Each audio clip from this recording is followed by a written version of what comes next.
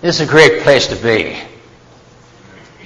And it's a great place to be since people who come to places like these mean to glorify the Lord of heaven.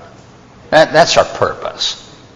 I was helped by the balance in our brother's prayer. And the songs we just sang work in very well with some of the things I hope to say.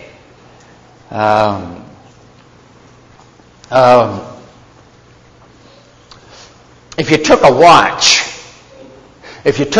to some isolated part of the world, wherever that might be, to very intelligent people, very gifted people, but people who know nothing about timepieces, they don't have any use for them. They don't know what they are. And you gave it to them.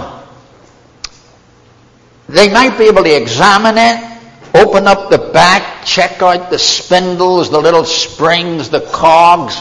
They could maybe, if there were metallurgists, tell you what this cheap watch is made of, and they would know how the cogs fit and move all the hands, all of that stuff. They could describe it flawlessly.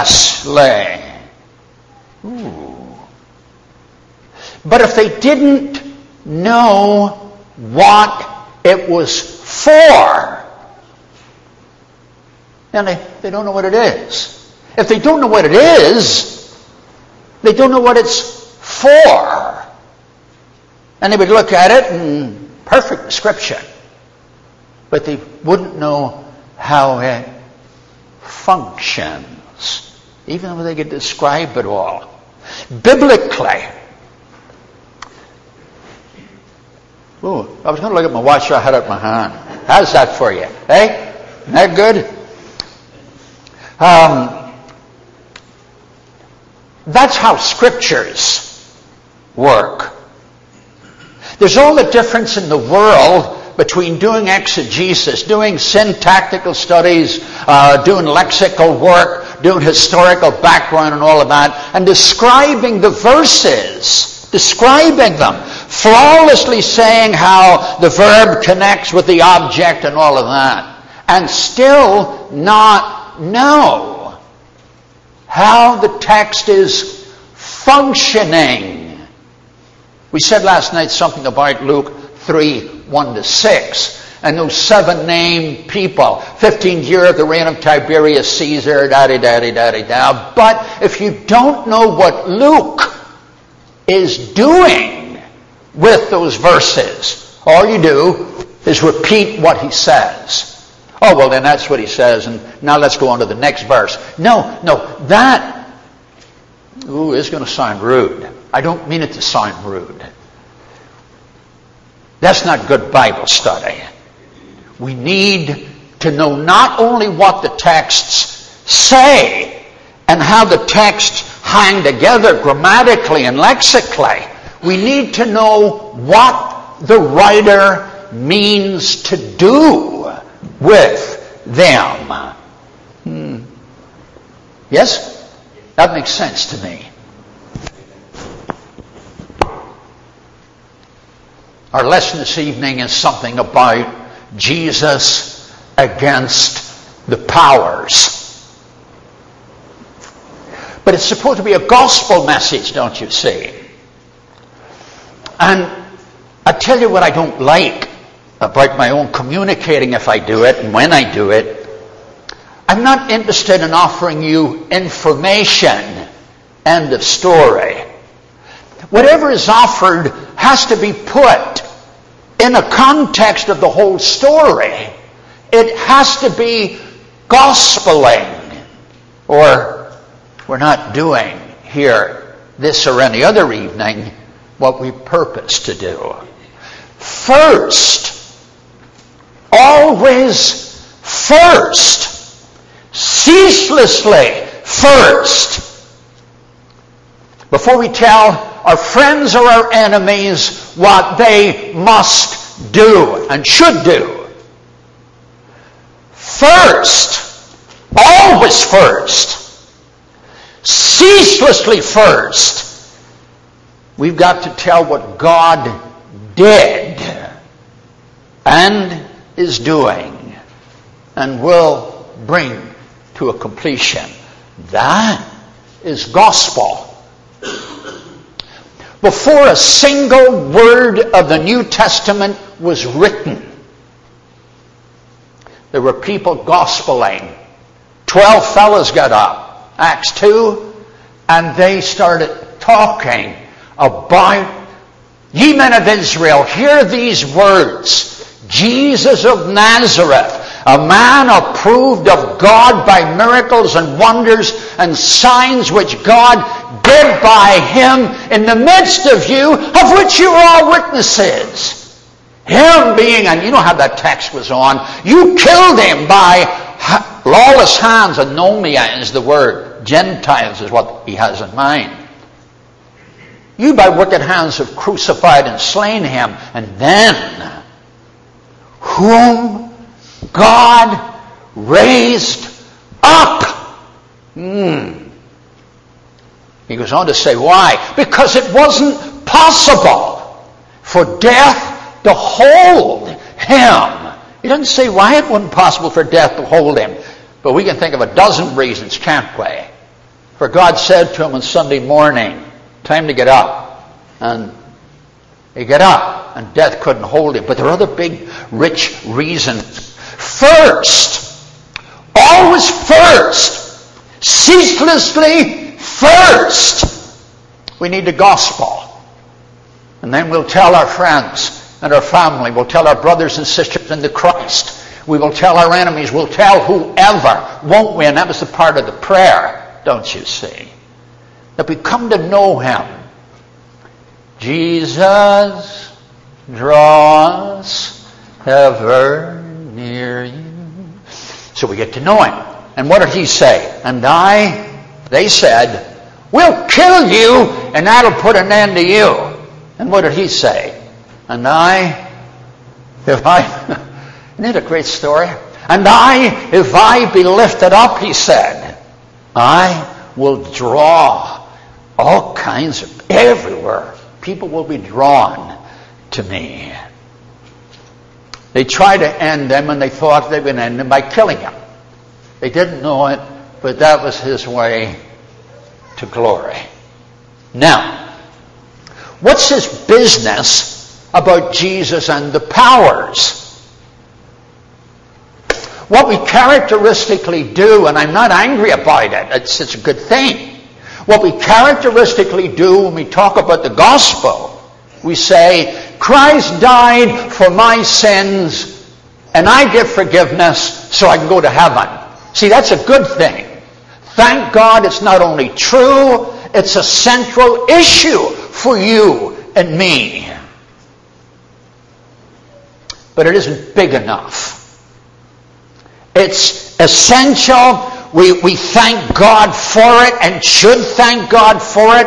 When we break the bread and drink the wine on Sundays, we say to him over and over again. And it's good that we say over and over again, thank you for dying for us. Thank you for bearing our sins. Thank you that in your blood our sins are washed away.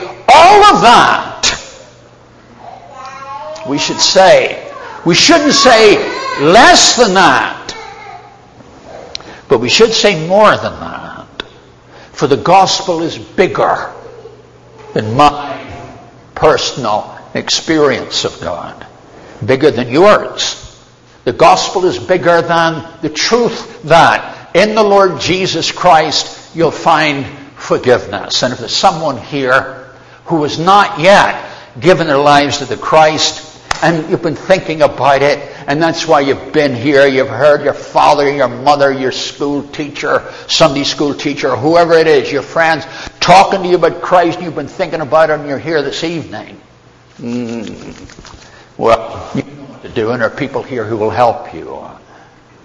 Speak to you about how in the New Testament people gave their lives to Christ, were embraced in his love, and given not only forgiveness, but a destiny and a mission. Yes? So, what's this about Christ and the powers.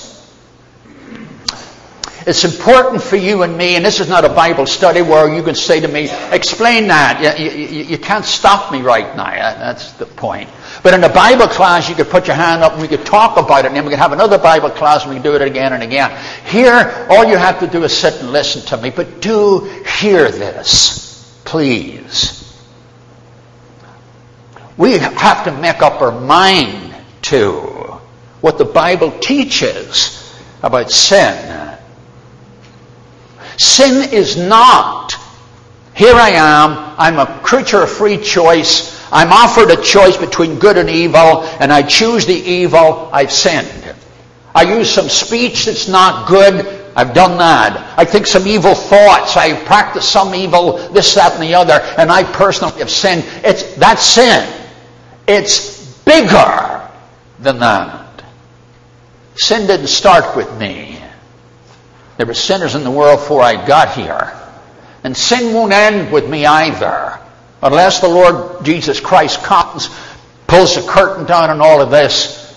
I have affected people, hurt their hearts. I've given them bad instruction. I've modeled things badly for them, and I've helped shape. Done it with my own children, haven't I? Because I'm a sinner. But I too was shaped. I too was born just pure as an innocent child is born. But it wasn't long before I knew how it was to be selfish. Where did I get that from? Well, it didn't grow up as a root. I'm not a Reformed believer. I don't mean to be blunt. If you happen to be a Calvinist here, you weren't invited for me to be ugly to you. I'm not a Calvinist. I can't go that route at all. I was born not holy, but innocent. I wasn't righteous. I hadn't made any choices, but I came from God and I was born all right. But by and by, because I was born into a world of wickedness, by and by I saw and heard things.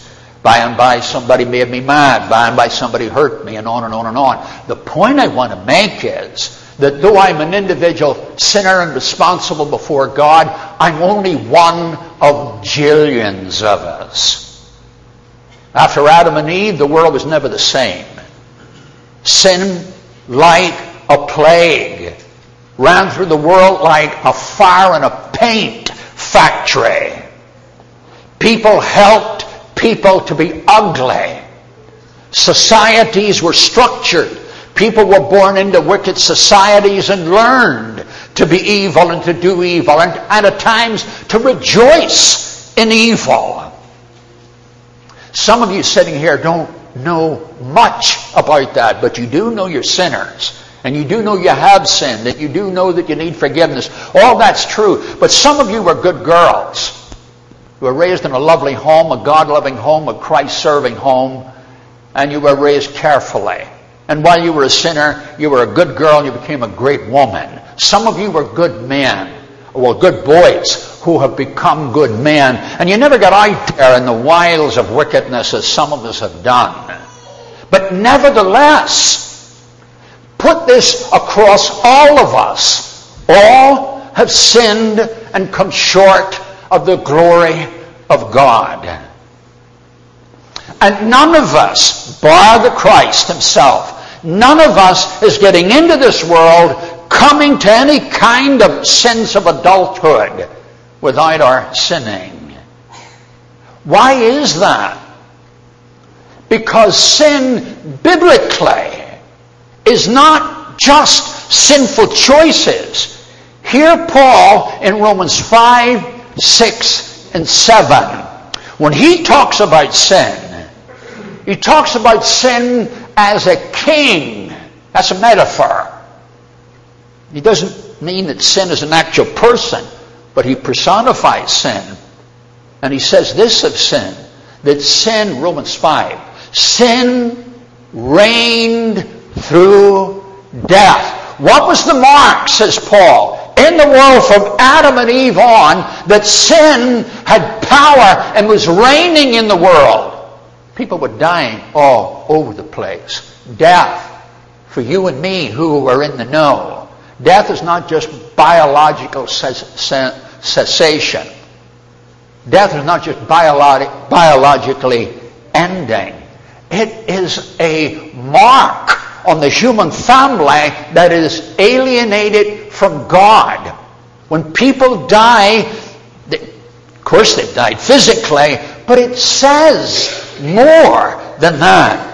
It's a mark that the human family, has been alienated from God. Sin reigns through death, says Paul in Romans 5.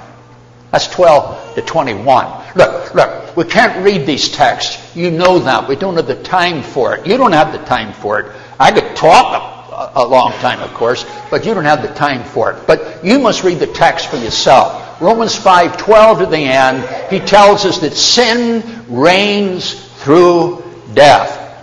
In chapter 6, he talks about sin as a slave. And in other places in the New Testament, he talks about sin as a slave owner.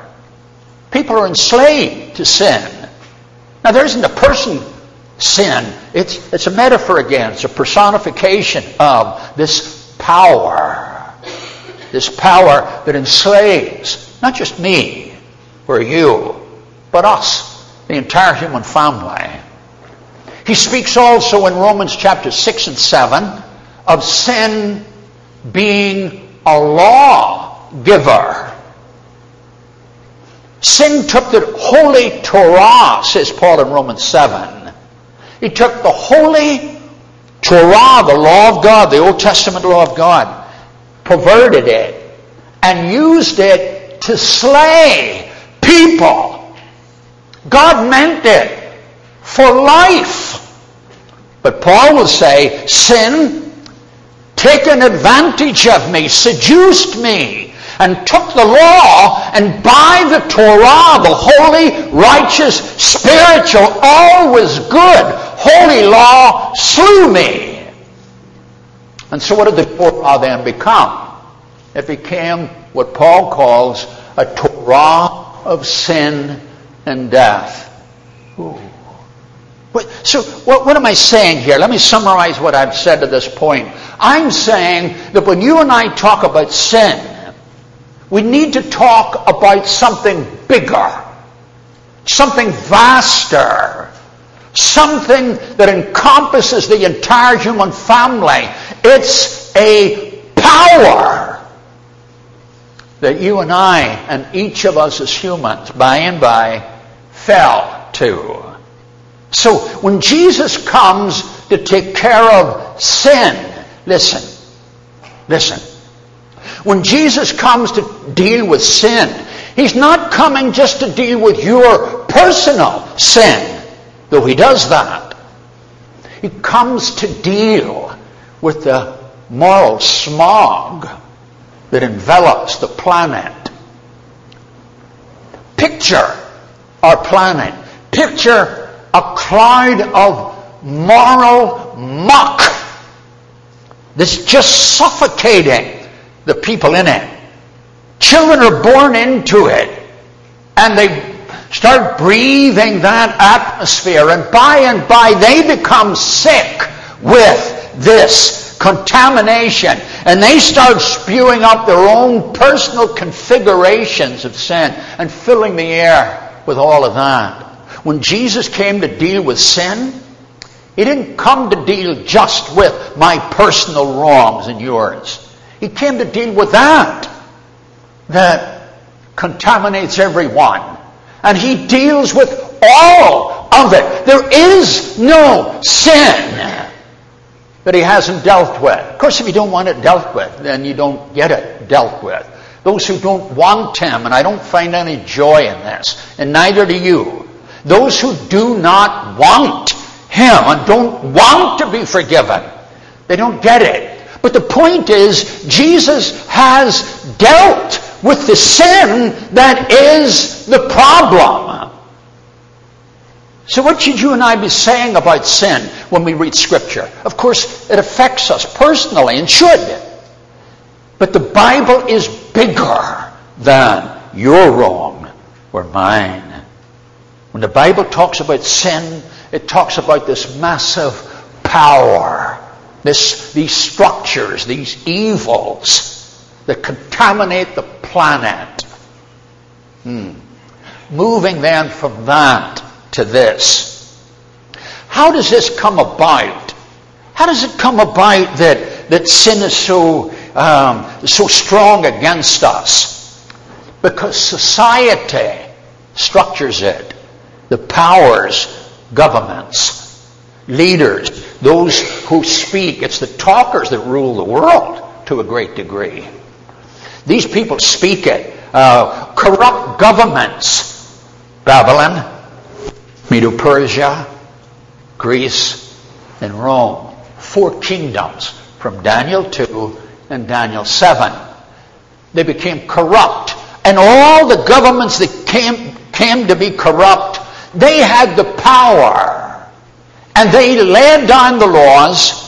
They told people where to stand, where to sit, what to eat, what to drink, what taxes to pay, on and on and on. And when children in ancient Egypt went to school and said, how does it come when you throw seed in the ground that crops come up? Nobody taught botany. Nobody taught agriculture.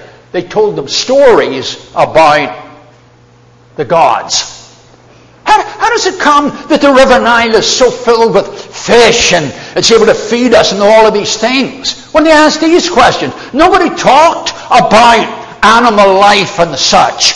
They talked about Osiris, the god of the river. How does it come that the sun goes down and the moon comes up? There were stories about Amun-Ra and Thoth. What about, well, look at the wilderness out there. Once you get beyond the green belt, it's all wilderness. How does it come? And they were told stories about Sekhmet. On and on and on. It was the gods that these people taught. They'd been corrupted. And they had become polytheists and idolaters and the like. And they taught it to all the children and all the families. And these stories, they're being told all the time, aren't they? And God wasn't mad at the people. Well, that's an overstatement. I go to the hospital, I have cancer, a tumor. The good doctor the good surgeon wants to help me with it. He doesn't perform an operation on the bench. If he wants to deal with the tumor, he has to work on me. And if God wants to deal with my personal sin, he doesn't deal with the pew, he has to deal with me. And so when God deals with sin, he deals with people. But these stories are what God was mad at. And you know this from the Old Testament. That the scriptures in Exodus tell us, and the Psalms are filled with it, that God was mad at the gods. And he just dismantled them all. He took all those gods and made idiots of them. They could do nothing, they were nothing, and he showed that he was the Lord God. He took a corrupt government that was corrupting everybody around it. And here's what I'm wanting to get to, and if I don't hurry up and get to it, we'll be here all night. I'm wanting to get to this. It is kingdoms and governments. It is local governments. It is bigger governments. It is national and international. It is wars and rumors of wars where the whole world is sick. And kingdoms which God established to do good have become corrupt.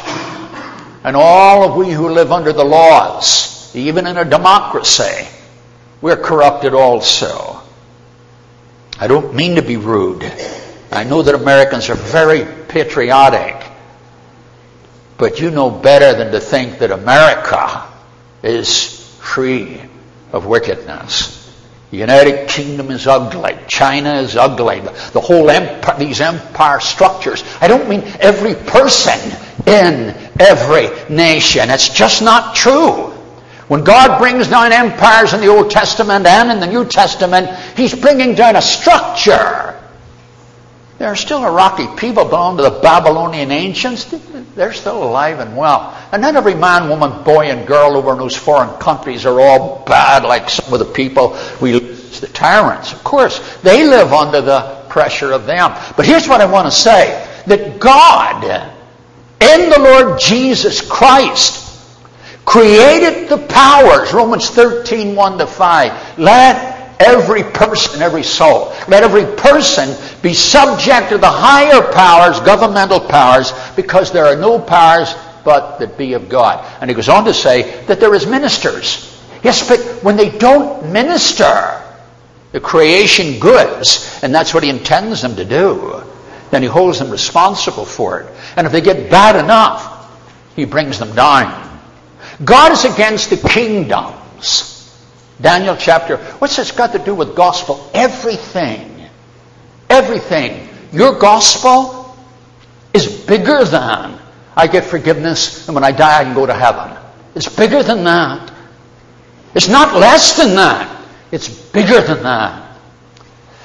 Jesus Christ is the King of kings. He's the Lord of lords. He's not just the head of the church. His name is above every name, not only in this world, but in the world to come. He went up into heaven, says Peter, and the angels and principalities were made subject of him. Twice in Revelation, when it goes against Rome, we're told he's the King of kings and Lord of lords. The book is hardly open, but we're told, chapter 1, that he's the prince of the kings of the earth. What's all that about? Why does he have to talk about all those kingdoms and powers? Because they have become corrupt. And they shape the world. It's the people who have the power whose word. You pay taxes. And the money is used for stuff that you have absolutely no favor for. We are all hauled into producing wickedness one way or another. And this is true of any country you name. And in our world, it's so corrupt now you can't get out. You're making mistakes every time you turn around. The sweat shops in India and in those far places. People lining up outside hoping that someone inside will get sick, not be able to work, and able to get a job. What do? We in the West go to some of these clothes shops and say, you buy your clothes from the sweatshops over in the Philippines and over in Thailand and the like. We're going to boycott you. So we boycott those shops. And they stop getting the stuff made in these countries. And people over there are begging to get in and work for $1 a week. Huh? Everywhere you go, the whole thing is all messed up. The one who handles it handles the whole thing, and only he can work it out. But the good news is, he does work it out. And he gives us some illustrations of the truth that he does that. Daniel 2, head of gold, silver, chest, copper, thighs, and stomach, legs of iron, feet of iron and clay. Yes? There's a mountain. There's a big rock cut out of it. The statue stands. 4 kingdoms. They all stand. They're not 4 statues. They're one. Because they all have the same heart. They all have the same purpose. They're all anti-God, anti-holiness, anti-life, and they're all abusive. And the rock is cut out of the mountain without hands, hits this statue on the legs and the feet. And it's at that point that all 4 are pulverized and the wind carries the dust away. What's that got to do with gospeling? It's the word that God is against the powers that help corrupt us. We corrupt the government, and the government corrupts us, and we shape one another in evil. And God is opposed to all of that. In chapter 7 of Daniel, same kingdoms. They're told to be 4 beasts coming up out of the water. Babylon, Medo-Persia, Greece, and Rome. Daniel 2 had said, in the days, 44, Daniel 2, in the days of these kings, the God of heaven will set up a kingdom that will not be destroyed. He doesn't say in the days of those kings, He will forgive you your personal sins. It's involved. That's in it. But that's not what He says. Jesus didn't come into the world simply to deal with my sin. He wanted to bless the world. The entire human family. And He's opposed to anything and everything that demeans and dishonors and cheapens you and me, and helps us to cheapen one another and abuse one another. And what He means to do is to establish a kingdom, which He's already done. And it's already the mark that He's already done it is the presence of Christians here this very evening. You need to know this. This is gospel, let me tell you. You need to know you're not just a forgiven person. You are that if you're in Christ. Never mind the debates about it. If you're in Christ, you're forgiven for pity's sake. But you're more than that. You're part of a kingdom. You're a kingdom of priests. You're a holy nation. You were called out of darkness into His marvelous light to declare the excellencies of the glories of Him who did just that. And your business is to keep the story alive in every generation. That Christ did all that needed to be done in His personal body in the first century. But He went away, then came back in and as the Holy Spirit, and He indwells the body of Christ. And it's the indwelling of the Spirit of Jesus that constitutes Christians as the body of Christ. And your business and mine is to keep the story alive. We do it with our singing. We do it in our prayers. We do it in our reading. We do it in our physical gathering. We do it in our contributing our money each week, which Paul argues in 2 Corinthians 8 and 9, that our giving is more than dropping your dollar or your denarius on a plate. It's one of the marks that God has been in the world in Jesus Christ, reconciling the world to Himself, Jew and Gentile. You know that offering in 2 Corinthians 8 and 9 was for Jews. Gentiles and Jews hated one another. Christ came into the world, get into the hearts of people, and Gentiles were now sending money to help those Jews that hated their guts all along. And Paul says that's one of the markers that God's been in the world in Jesus. And when you give your money, drop it in the plate, what do? We take 10, I don't mean to be rude here. We take 10 seconds to say, let's get ready to give. It would take 5 minutes to pick it up. It's the last thing we hear about it till next week. Oh, that's very sad. If she puts in $1, if he puts in 5, if they put in 10, whatever it is they put in, they need to know that dropping that money in the plate may not look like a whole lot, but this is one of the marks that God has been in the world and taking kingdoms, demolishing all the wickedness and drawing them together into the body of Christ. In any case, in the book of Daniel chapter 7, they come up out of the water, those 4 same kingdoms. And we have a picture of the Son of Man going to heaven, getting the kingdom. And the animal, beast, the bestial kingdoms are destroyed.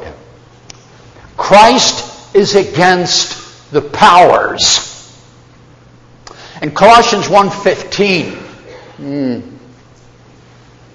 it's nearly 7:45. You thought it was 9:30, didn't you? No. But I'm nearly done, and you're doing very well. In Colossians chapter 1:15 and 16, he says this. Of Jesus, he said, He's the image of the invisible God. He's the firstborn of all creation. And it goes on to say that in Him all things were created. Things in heaven, things in earth.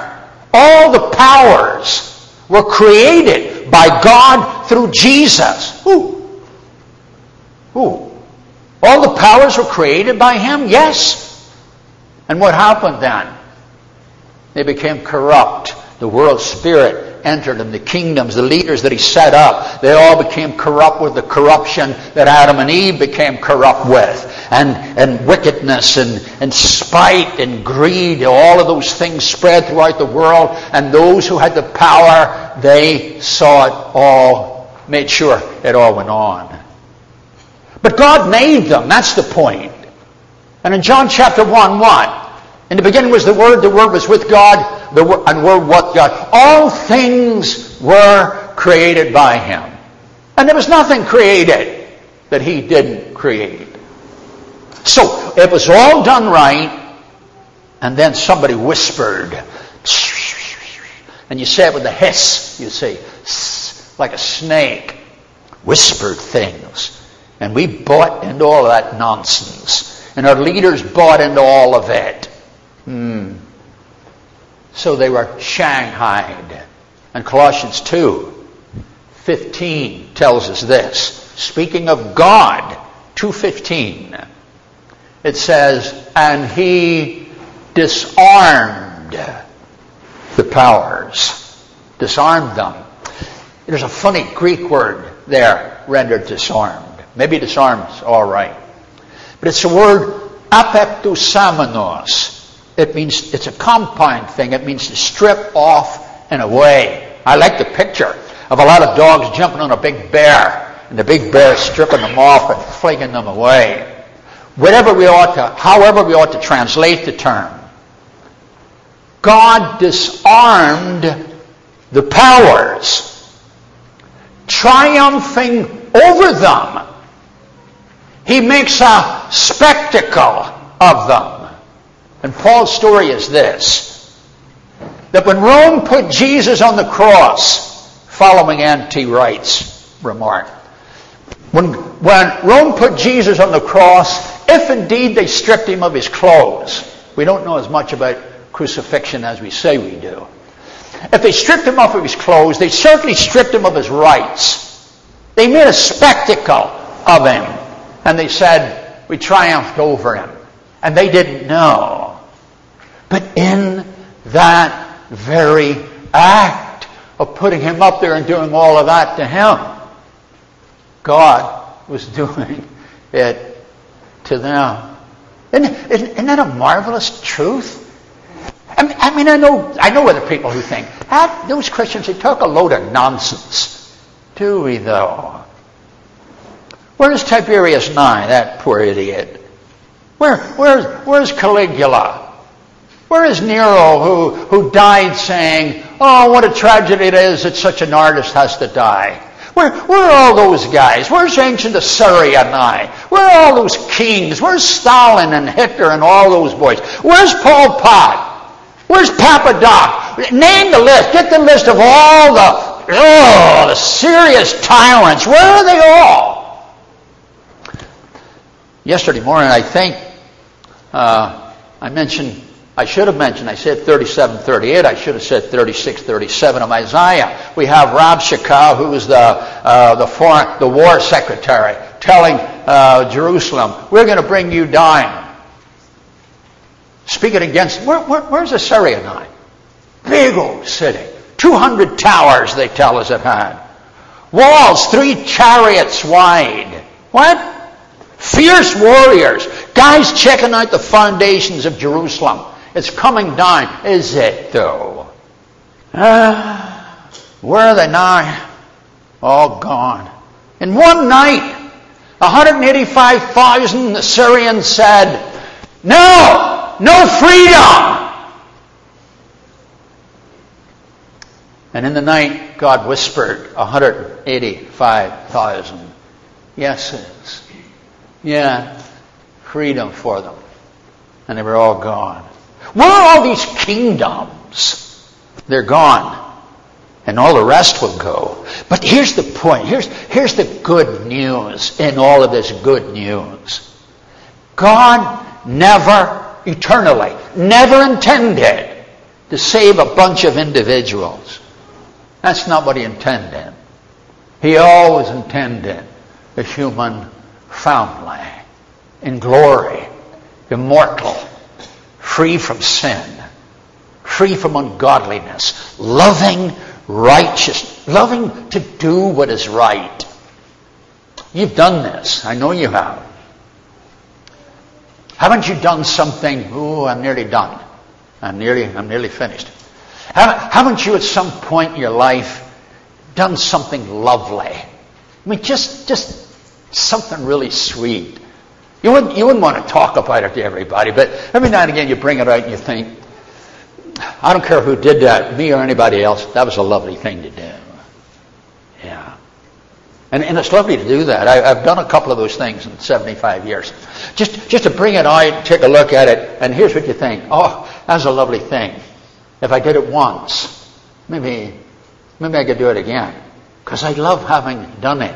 You know what I mean. You've done this. There's a day coming when we'll awake, and the first thing we'll want to do, I want to do something good. Just the joy of it. Homemade ice cream.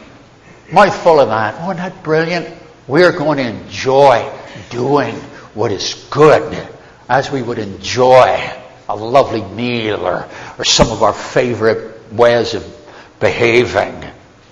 All of this will be part of a kingdom, a nation, a holy human family, a single big family, a life, brimful of life and joy, all working together, all living in the image of God.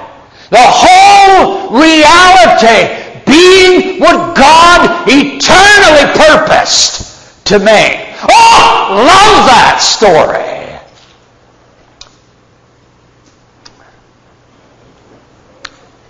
I was talking one time at one building, and I get on like that. I never mean to get noisy. I can't not do it. That's all there is about it. And a lady was sitting about 10 pews back, and she went, like that, holding her head. I thought to myself as I was talking, it's amazing what you think when you're talking. You see things going on, you start thinking things while you're talking. But I thought, oh dear, I've given that poor woman a headache. So after it was all over, I made a beeline for her. I said, my dear, I'm very sorry that I got that loud and hurt your head. She said, no, I just have migraines. Well, I wouldn't want to argue about her medical condition, you understand? But I think I triggered it. That's my point. But look. Our story is too good to keep to ourselves. I'm not trying to bully you into saying anything. He'll get a hold of you, and you'll love the notion of being held. You'll love the idea of God getting a hold of your heart, and you and I will start talking to one another, to our fathers and mothers, our brothers and sisters. We'll talk to each other. We'll start talking gospel. We'll end up, some of you women will end up under those things in the hairdressers, and you'll be talking to the lady that's doing your job. Well, what do you think about it? And here you will be going on and on about it. This is who we are, for pity's sake. But the thing is, it is Christ's work against the gods, against the powers, that you and I stand for. Sunday mornings, 1 Corinthians chapter 10, the section about the supper, the Eucharistic meal. Paul says, when we eat and drink, he doesn't say it this way, but he says it. When we eat and drink, we're against the gods. We have nothing to do with demons. We say no to demons. We say no to the gods. We participate with one another at the table of the Lord Jesus Christ. So it's Christ against the gods. And does he win? He's already won. It's all over. Last thing I want to say to you, and then we'll sing a hymn, and if we can help you in some way, let us do it. Let's all of us do something about our life in Christ this very night, yes? Well, Tennyson tells of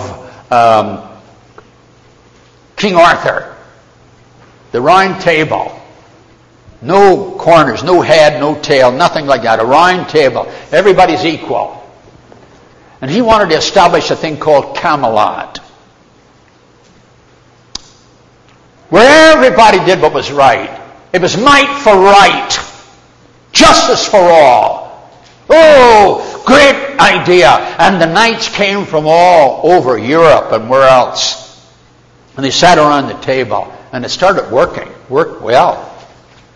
And just when it got where women could go out at night and walk the roads and not worry at all about anything. When people didn't have to lock their doors. When everything was going marvelously. Lancelot eyed Guinevere. And Guinevere eyed Lancelot. Things fell apart. They're going to try her. They're going to kill her for being treasonous. Lancelot won't have it. He comes, gets her, carries her off to France. She goes to a convent, and war has to be declared. And so, instead of all what there was, then vengefulness became the deal. King Arthur is in France. He's getting himself ready in the early evening time for the battle early the next morning. He hears a rustle in the bushes. Who's that? A little boy comes out, 12 years old, something light. He said, what are you doing here? How'd you get here? He said, I stowed away on one of the boats. He said, what are you doing here? He said, I've come to kill the enemy. He said, what if you get killed? He said, well, if I do, but I've come to kill the enemy. He said, what's all that about? He said, well, I want to be a knight. A knight? And Arthur's all, he's down in the mouth about it all. What he's going to do. He likes Lancelot and hates all that has happened. Thinks the whole enterprise has failed. And he said, a knight? Why would you ever want to be a knight? He said, was your father a knight? No. Was your mother ever saved by a knight? No. Well, what do you know about them? Nothing other than the stories that they tell. Stories. He says, what story? And the boy starts to rehearse. Knights of the Round Table. Justice for all. Might for right. And as the boy is saying it, the king is mouthing it. He said, who are you? He said, I'm Tom of Warwick. He said, get down there. He gets him to kneel and he dubs him Sir Tom of Warwick. And he said, now you get up, go behind the lines, get home safe and sound. And every evening from December to December, before you fall asleep upon your cot, think of all the tales that you remember of Camelot. Ask everyone if he has heard the story. And tell it loud and clear if he has not. Don't let it be forgot that once there was a spot for one bright, shining moment. It was known as Camelot. And the kid, he started singing it. And then his aide says, Your Majesty, we need to get ready for the battle. He said, the battle's already been taken care of. He said, we've already won the battle. Whatever happens after this is irrelevant. The story is going to live on. If Jesus walked in the door this minute, he would say to you who belong to him, I'm depending on you. You and I are in this together. We're against the gods. We're against the kingdoms and the powers that have corrupted the world and corrupted themselves. And you are a peculiar people. Tell the story. Gospel. Gospel to your children. Sing to them at nights. Tell them the stories of Scriptures. Tell it to your husbands and wives. Tell it to one another. Talk the story. Tell it to the milkman. Tell it to whoever. When the opportunity arises, however nervous you are, just say, God bless you, or something. Say something. Story. Do it in your own way. I'll do it in mine. We'll all do it together. Yes? Yes, we will. God bless you, and if we can help you, let us help you while we stand and sing.